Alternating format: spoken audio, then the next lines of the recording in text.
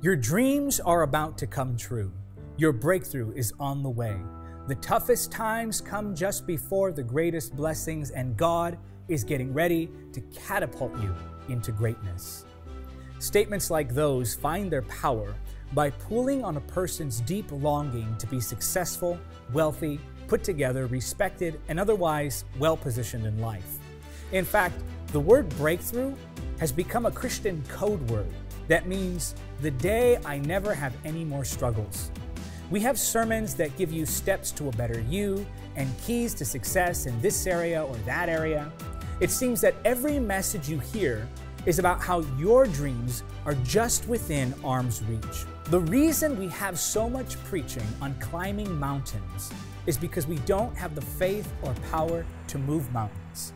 And we lack faith and power because we lack the preaching of the cross.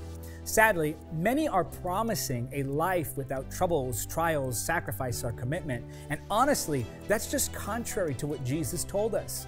John chapter 16, verse 33 says, "In the world you shall have tribulation, but be of good cheer, I have overcome the world." Sure, the blessings of God abound in the life of every believer.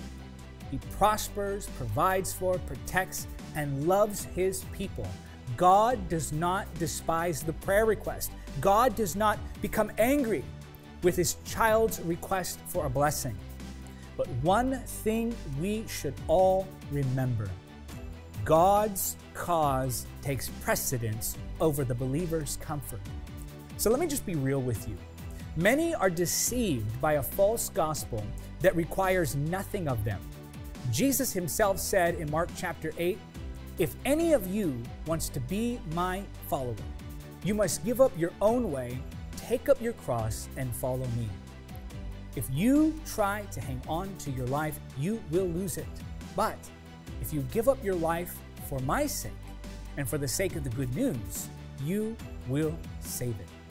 Jesus spoke those challenging words just after prophesying His own death.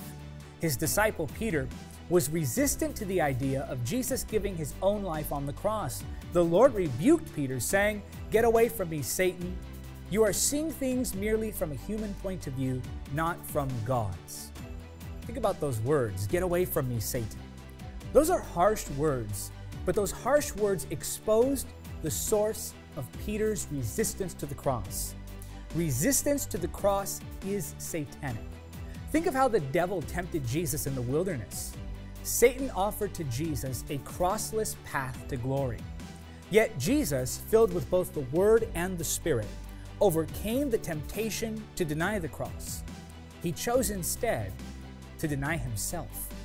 A crossless gospel is a Christless gospel.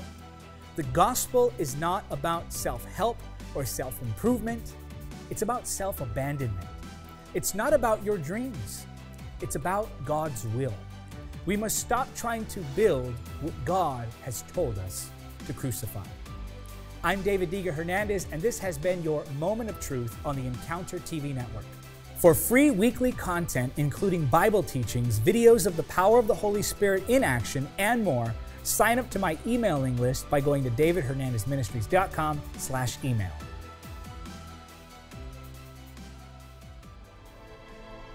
Thank you for watching Encounter TV. Don't forget to subscribe.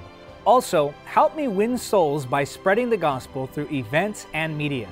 Make a one-time donation or become a monthly supporter by clicking on the donate link now.